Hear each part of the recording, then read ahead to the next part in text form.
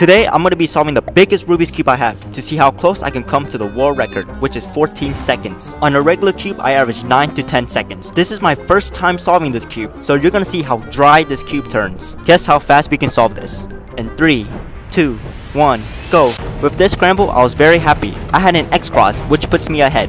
But then, this is where problems occur. It gets severely jammed because of the plastic being uneven on the pieces. This happened so many times that my shoulders are literally screaming from forcing the turns. The worst part is realizing that there's even a bigger cube waiting for me to solve, which costs $100, so consider subscribing. Finally, the last few turns and we are done.